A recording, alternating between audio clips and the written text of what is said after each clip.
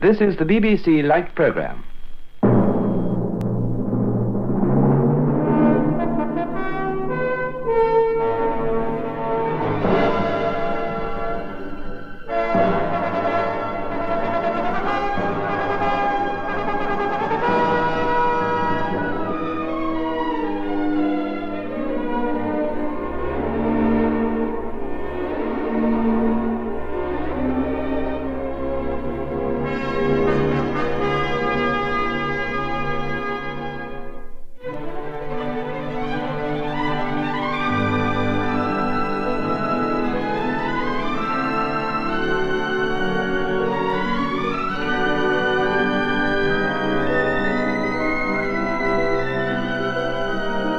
A tribute to Robert Farnon, composer, arranger and orchestra leader.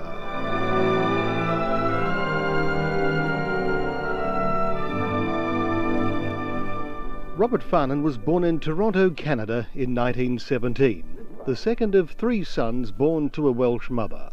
He started playing drums at the age of 11 in a band run by his brother Brian. However, Bob saw his instrument as the orchestra, and he visualized music not in terms of one instrument, but of a complete combination. He decided that the only way to write satisfactorily for every instrument in an orchestra was to be able to play them all. So he did, by the age of 14. By the time Bob was 17, he was playing lead trumpet and writing all the choral arrangements for the Percy Faith Orchestra on the Canadian Broadcasting Company. This was the first chance he had had to prove that his interest was creative as well as interpretive. After all, he had had a sound musical training under Louis Weissman, a former pupil of the great Johann Strauss. His scores were also used by Paul Whiteman and Andrei Kostelanetz, but sadly these were all for radio broadcasts and no recordings exist of those early sessions. During 1937, Percy Faith went to the USA and Bob was offered the leadership of the CBC Orchestra, which he accepted. In 1944, Captain Robert Farnon and his Canadian band of the AEF landed in England to play for the compatriots. The BBC broadcasts of the service bands were very popular, and anyone based in London during those dark times would no doubt have fond recollections of the broadcasts by Bob's Canadian band, the Miller Army Band, George Malacrino's orchestra in khaki, and the Sam Donahue US Navy Band. There's never been a period like this in British music, and it remains one of the few things for which we can thank the war. We invite you to reminisce as Captain Bob Farnon and the orchestra blend a pattern of three great song hits woven for all time into your wartime memories. For example, where were you when you first heard...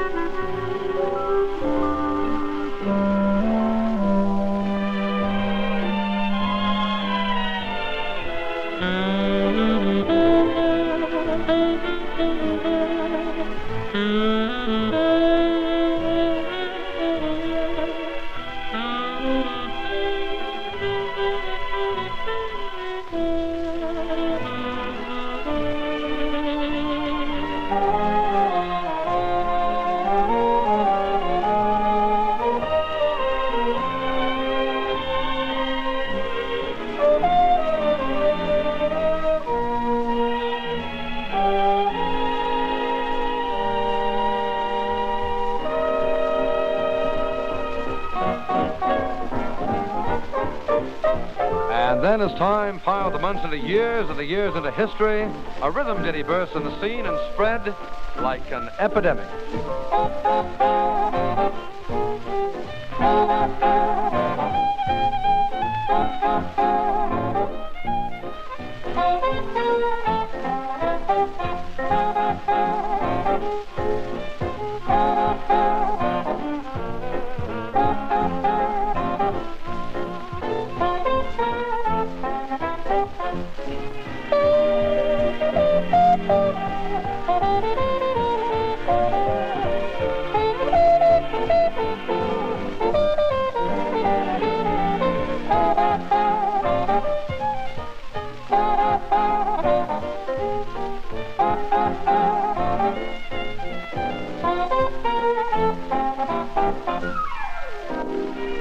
During the First World War, perhaps no other song held quite the same place in the hearts of the world as did Till We Meet Again. And who can forget this, its counterpart in World War II?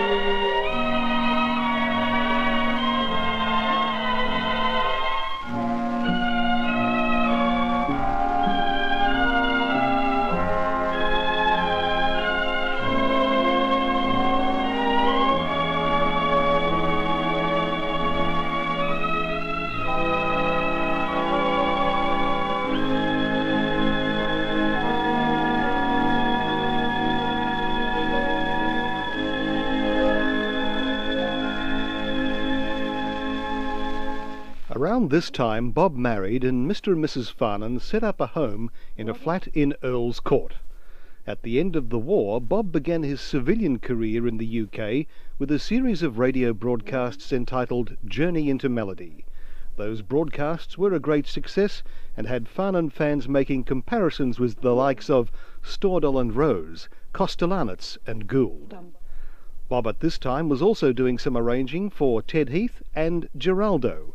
When the Geraldo Orchestra went to the United States in 1947, Bob took over during Geraldo's absence. Bob became involved in the British film industry after the war. Two notable films for which he wrote the music were Spring in Park Lane and Midnight in Mayfair, both of which starred Anna Nagel and were produced by her husband, Herbert Wilcox. Around 1948, Bob signed a contract with Chappell's, the music publishers, and they still to this very day publish his compositions. Bob estimates that almost 500 pieces of his work have been published by them to date. The first piece appearing in their catalogue dates back to 1949 and is on a single-sided Chappell 78, number C259, and is titled Willie the Whistler. It's played by the Queen's Hall Light Orchestra, conducted by Charles Williams.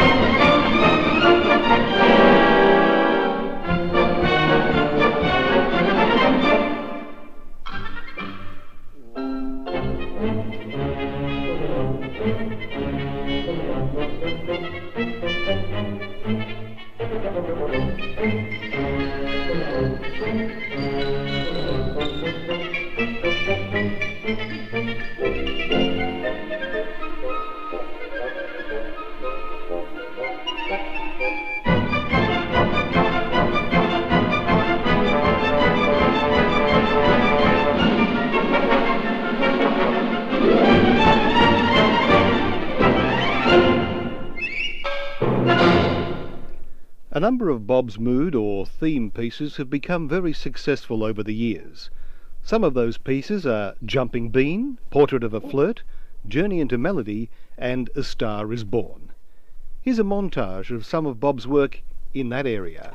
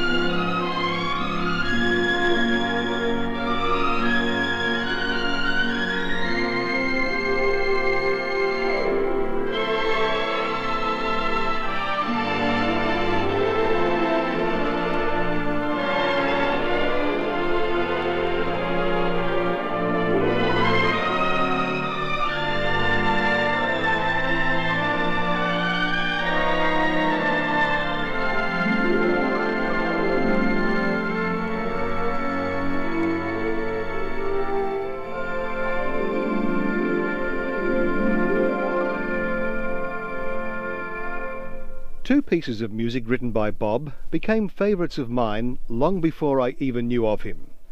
These were the sports themes used by Melbourne radio stations 3XY and 3DB. In those days, most newscasts used martial music as a theme, and sports programs used a sports march.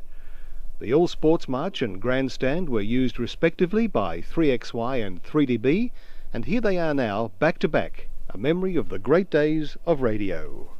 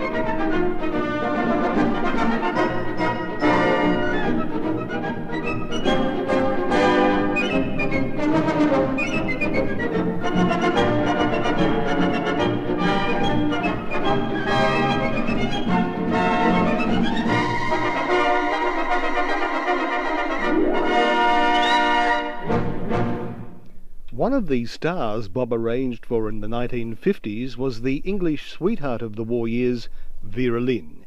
Here she is with his arrangement of How Can I Leave You? Bob and his orchestra provide the backing, together with the Mayfair Singers. Ding dong, ding dong, ding dong, ding dong. The chimes are saying we must part, echoing within my heart. How can I leave you, though I know it's time to go? How can I leave you when I love you so?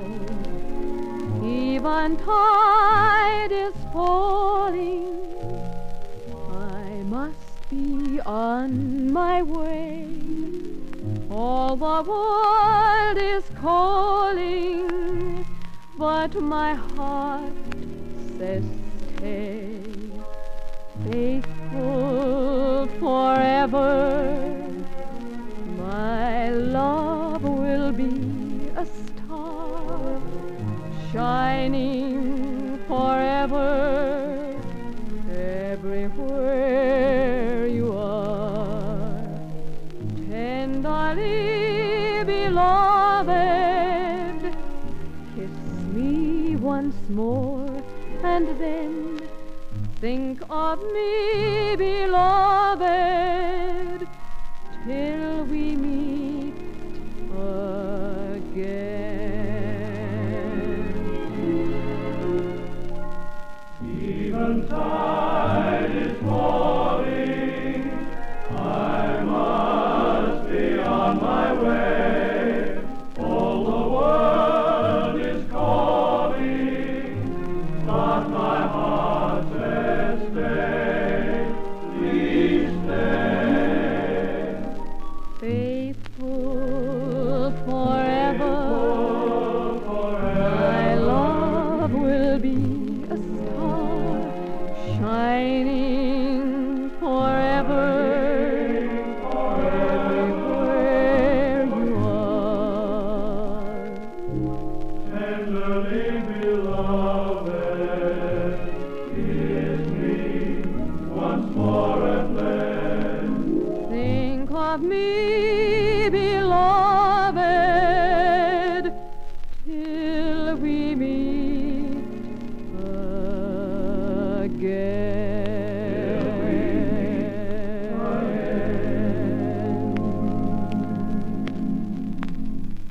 In June 1962, Bob arranged and conducted the Sinatra reprise album, Sinatra Sings Great Songs from Great Britain.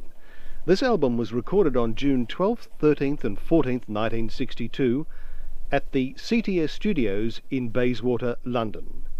Sinatra was in the UK for a series of concerts on behalf of children's charities. The album is interesting in that it is the only one Sinatra recorded outside the USA. It comprises, with one exception, material by British songwriters only, and it was the sole meeting of the greatest of all the male singers and arranger Farnon. The original vinyl release of this recording became quite hard to get, rare even. Then in 1993, Reprise, now a subsidiary of Time Warner, released a digitally remastered CD. From that recording, here is Sinatra with Farnon and Ivor Novello's We'll Gather Lilacs.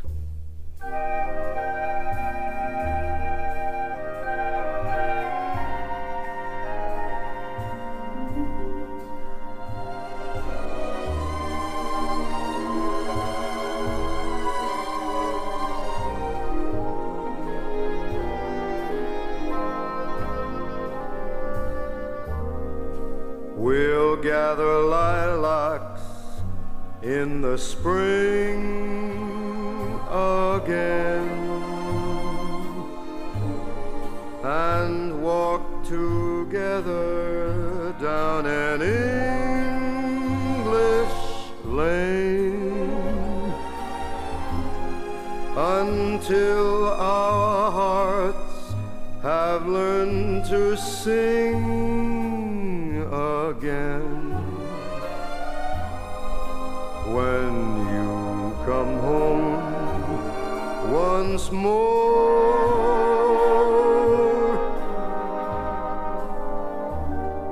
and in the evening by the firelight's glow,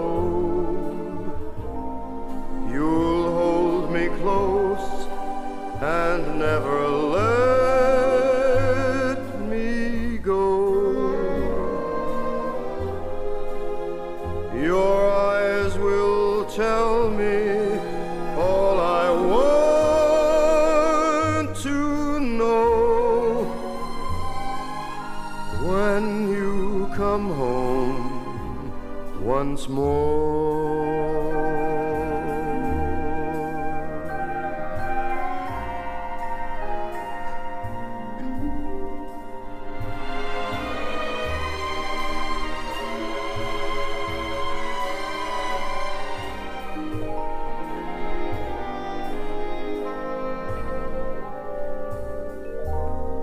And in the evening by the firelight's glow, you'll hold me close and never let me go. Your eyes will tell me all I want to know. When you come home